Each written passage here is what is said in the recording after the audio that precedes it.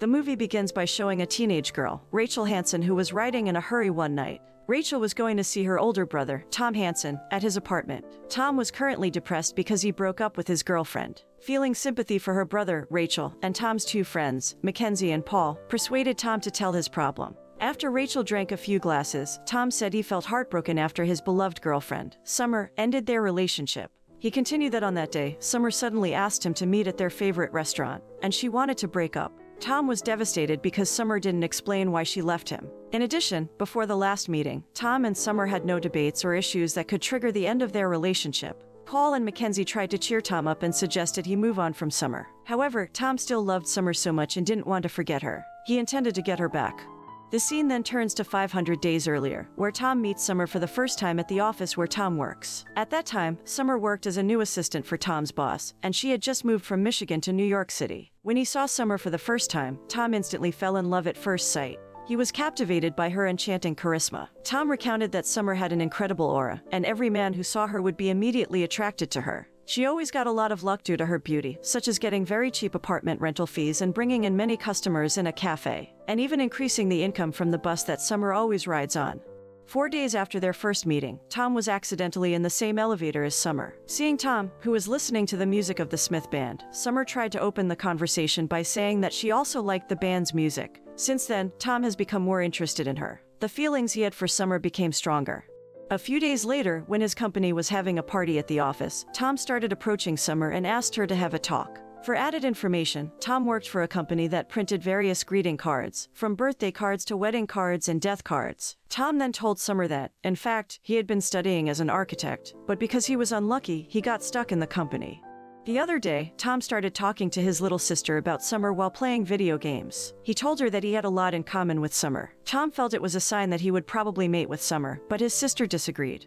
One day while Tom was relaxing in a cafe with Paul and Mackenzie, he again said about his closeness to Summer, which had recently begun to drift apart. At that moment, Tom almost gave up on approaching her because he was unsure if he could be with Summer. Tom once tried to seduce Summer with a compilation of songs from her favorite band, but it didn't work.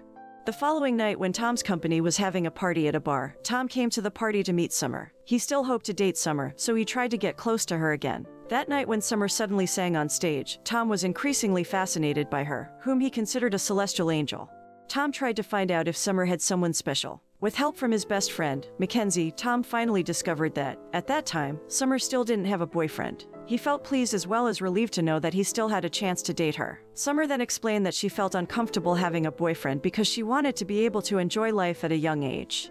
At midnight, Tom and Summer drove Mackenzie, who had been heavily drunk, into the cab. Before getting into the cab, Mackenzie said that Tom liked Summer so much. Tom then misbehaved and immediately pushed him away.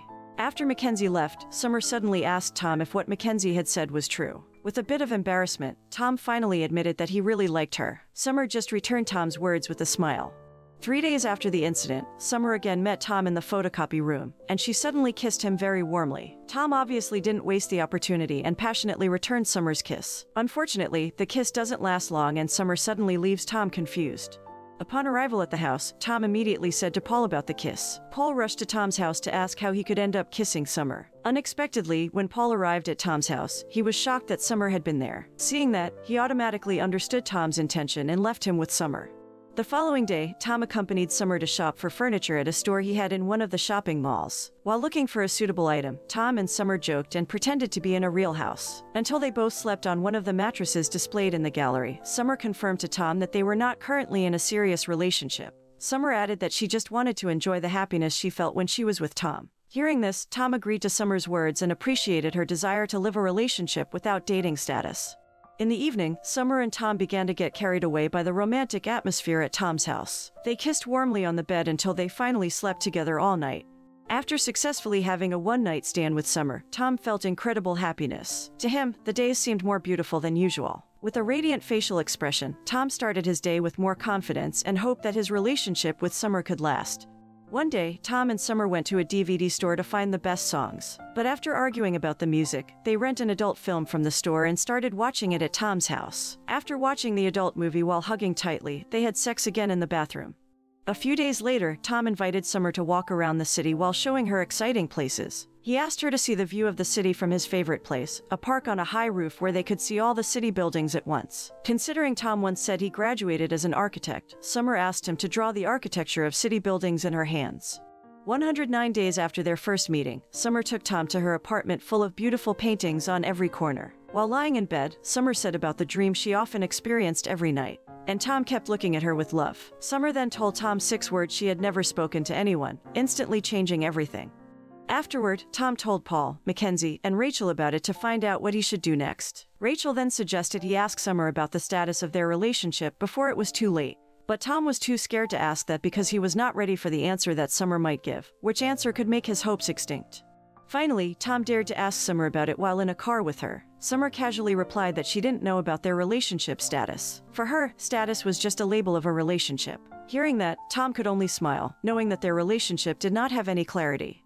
Tom was one of the best employees at the company he worked for. His boss always praised his outstanding performance.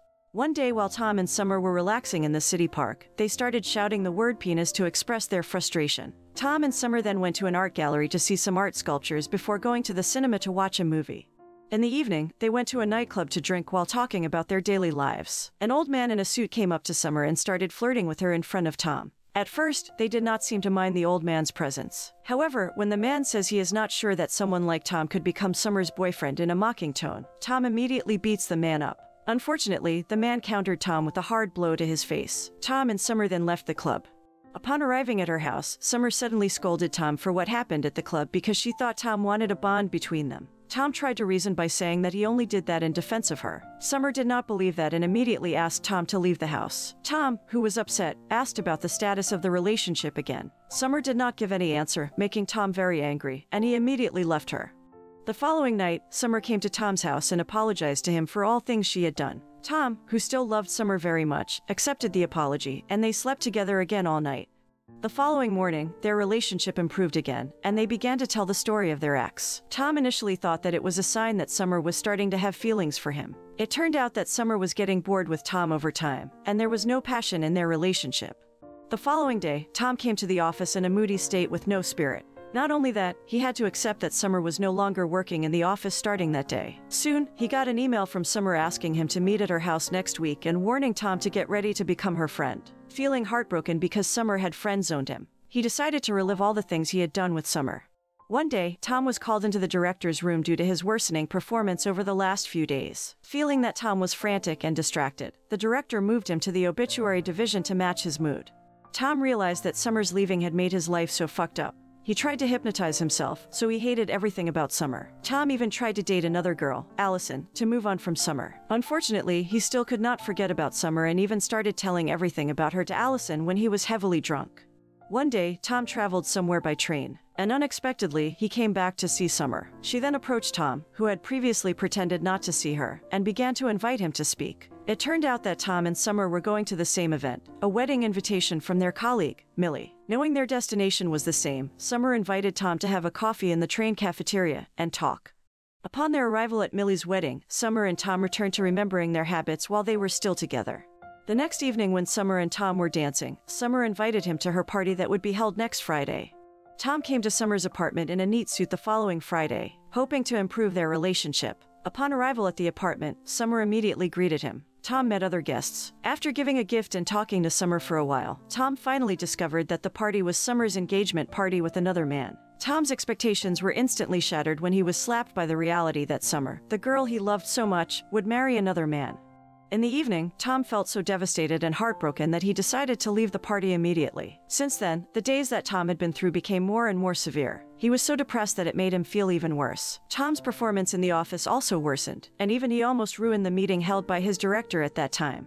Feeling frustrated with his life, Tom resigned from his job and went to see Rachel, his little sister. Rachel told him to get rid of Summer's shadow from his life and not constantly remember his memories with Summer.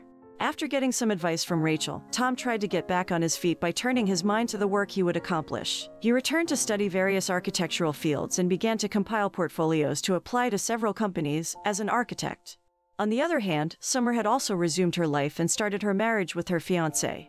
A few days later, Tom sat in the city park where he often spent time with Summer. Incidentally, Summer was also in the garden and they started talking. Tom then asked her why she changed, where she was willing to be in a relationship with someone and marry that man. Meanwhile, she used to be very against a bond in the relationship. Summer only replied that it all just happened and that was the destiny in life that they had to live with. On the 500th day after Tom got to know Summer for the first time, he went to a company to do an interview as an architect. In the company lounge, Tom accidentally met a young woman who would be Tom's rival in the interview. Considering the previous Summer's message, Tom realized there was no destiny without effort. So, he invited the woman for a drink after the interview session ended. At first, the young woman refused, but she then changed her mind and accepted Tom's invitation. The film ends with a scene where Tom gets to know the young woman, and unexpectedly, her name is Autumn. The moral that can be learned from this movie is to never depend on other people for our happiness. We can never demand others to guarantee happiness in our lives.